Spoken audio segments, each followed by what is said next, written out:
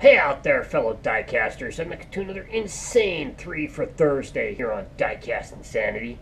Hope you guys have been doing well. Hope you've been finding what you've been looking for. Hope you've also been enjoying the channel and what we do here at Diecast Insanity. And I hope you guys enjoy it. And if you have any ideas for anything, let us know, and we'll see what we can come up with. So today we've got another 3 for Thursday.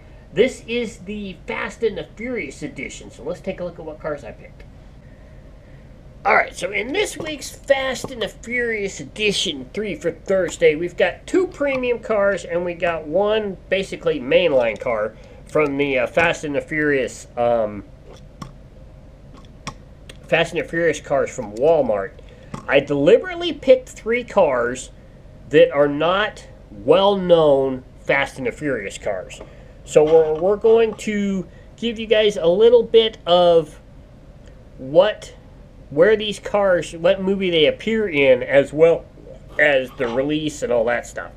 So let's take a look at the mainline car first. This one's probably the coolest. This is an RX-7. This is the 4th release of the RX-7. In this beautiful white with the HKS on the side, Yokohama tires, and one below Yokohama. Can't tell what that one is below the Yokohama one. Very nice car, very plain, very cool car. I like this paint scheme. This car is from the very first movie. This is the car that Letty went up against in her drag race in the Fast and the Furious. So that's where this car comes from. It comes from the very first movie.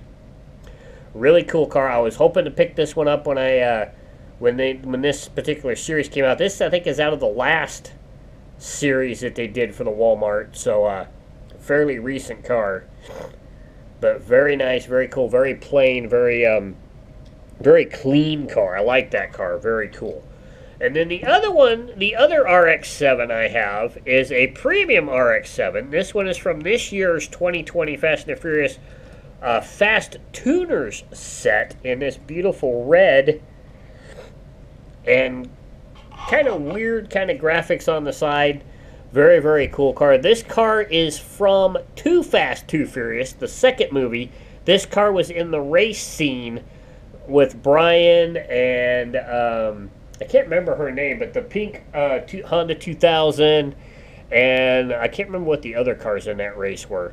But this car is from that particular scene and particular movie. Of course, there is one other RX-7 in the Fast and the Furious universe, and we all know that that's Dom's car. I don't have that one yet. That's another one I need to get. I don't have that one, so I'm going to have to pick that one up. But this one's still pretty cool car. I like it. Really, really sweet car there. And then the other one we have is a Silvia S14 from the same set, from the Fast Tuner set. This is the second release of the S14 Silvia. In this really, really cool, I would say kind of grayish copper, I guess I would say, color with the brown and yellow and good striping on it with the black hood. This car was not in any race or anything on Fast and the Furious. This was a background car. And if I remember right, it was in Too Fast, Too Furious, and you saw it as I'm thinking of his real name and not his character name. When Paul Walker's character drives up for the race in Too Fast, Too Furious, you see this car in the background. And that's the only scene you see this car in. So it's a very short scene, very small.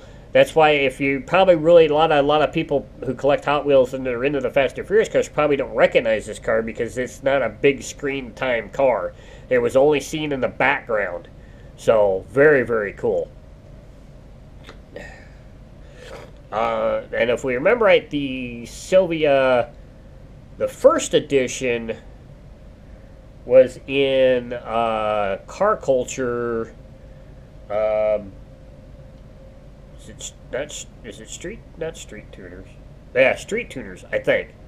I never saw that set. It was all white, if I remember right. That was the first release. This is the second release of the S14. So that's this week's 3 for Thursday. Hope you guys enjoyed it. I love showing you guys my car collection and my cars.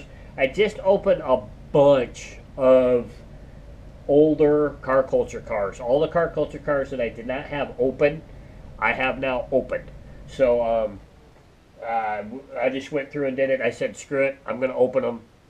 I had a whole bunch. I had a bunch that I had like full complete sets, 2 complete sets of open and unopened. And I'm just to the point now where I'm just gonna open everything. So I do that with all the new car culture cars anyways because they're so expensive. It's too expensive to buy 2 sets. So I just said, screw it, we're going to go back and open the old ones. I'll use the doubles that I've already got open and I still have in the package. I'll use those for customs or wheel swaps or whatnot. And just go from there. So hope you guys have a great week. I hope you have found what you're looking for this week. And I hope you remembered to leave some on the pegs for the collectors in your area because they'd like to find them too. And just continue to have fun with the hobby. And we will see you guys in the next episode. I'm out.